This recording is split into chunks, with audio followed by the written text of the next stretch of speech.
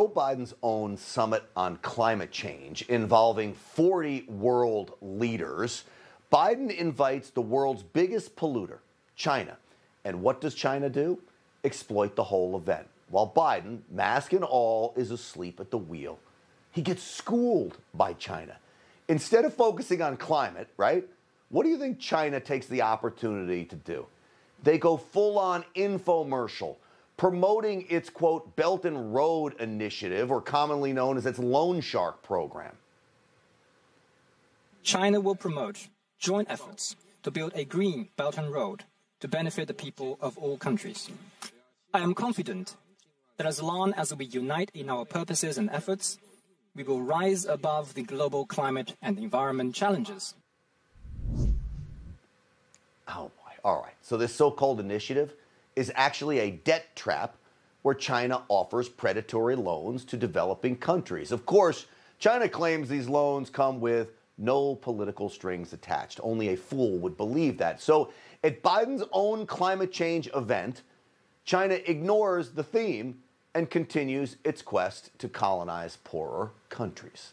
Well, joining me now is former U.S. Ambassador to Germany and former Acting Director of National Intelligence for President Trump. Rick Grenell is with us. Also with us, former Trump Deputy National Security Advisor and author of the book, Revolution, Trump, Washington, and We the People. KT McFarland is here. Rick, KT, great to see you both. Great to be with both of you. So, KT, let me start with you. Why is Joe Biden even inviting China to a climate event? Look, I think that the Democrat Party has been taken over by some radical zealots. And for them, their religion is climate change. And they're crazed, and they don't really listen to sort of looking at the facts of, like all zealots do. And so for them, having a climate change summit, having the Chinese come and make very vague promises for 40 years in the future of the things they're going to do, that was good enough for them. And the problem was, though, that the United States is now committed to a program that's going to bankrupt us. And even if we instituted it, it's going to cost American jobs. It's going to cost American energy jobs.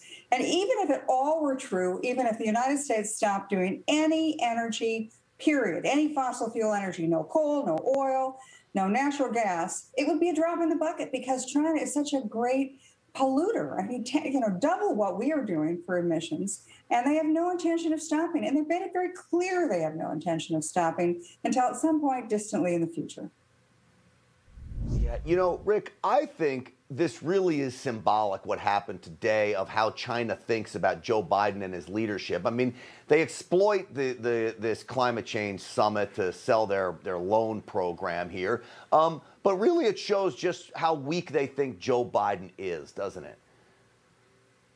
Yeah, for sure. Look, this is failed diplomacy because remember, they sent John Kerry to China earlier to try to get some sort of concessions on climate change, and the Chinese told him, go pound sand. They didn't do a thing. And the surprise is that we're in this position again because that's what China always does, is they are not going to lower their CO2. It's increasing. And you look at what the Trump administration was able to do, which is to lower the CO2 while at the same time really exploding the energy, the LNG gas, clean energy ability to export. We used to import energy, and now we're in a position of being an exporter of energy. That's phenomenal. That's a transformational part of our economy. And so I think when the Chinese spin the Belt and Road Initiative to the rest of the world today, it's an admission that they have nothing to say about climate change. And it's also an admission that the Belt and Road Initiative is in real bad shape. People know, other countries know, that it's a phony system. It's a phony initiative, and they've been on the receiving end of lots of visas from Chinese builders, and then they're stuck with the bill later on for the infrastructure projects. All right, let me play a soundbite of Xi Jinping that really is pretty absurd. I think it proves that he's laughing at us. Let's roll this first one. We need to deliver social equity and justice in the cause of green transition and increase people's sense of benefit, happiness, and security. KT, social justice. I mean, they've got Uyghurs enslaved, and he's talking about social justice, I guess because they know it's the talking point here in the United States.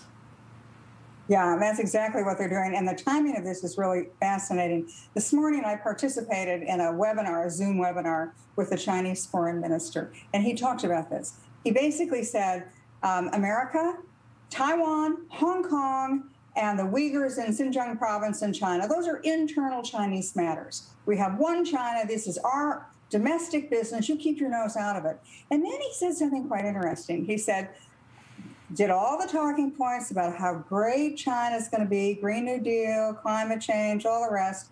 But he said, if you want to have progress on climate change and Chinese cooperation, you better stop talking about Taiwan, Hong Kong, and the Uyghurs. So not only have they cowed us into a very disadvantageous position vis-a-vis climate change and the actions that we're going to take, they now expect us to extract political capital from it as well. I think it was all very carefully timed. Xi Jinping 2 days ago, the Chinese foreign minister today. Who knows what's next? Who knows what's next? Well, Rick, KT, it's great to have you both on the program. Rick, 2 questions for you next time we panel, I promise you. Thank you guys for coming on tonight. Have yourself a great weekend. Thank you. Hey, I'm Rob Finnerty. Thanks for watching. If you enjoyed this video, please join the conversation in the comments below. Don't forget to subscribe, too. Hit the bell icon to be alerted to breaking news. And remember, there's a whole lot more on Newsmax TV, America's fastest growing cable news network. Newsmax TV, we're real news for real people.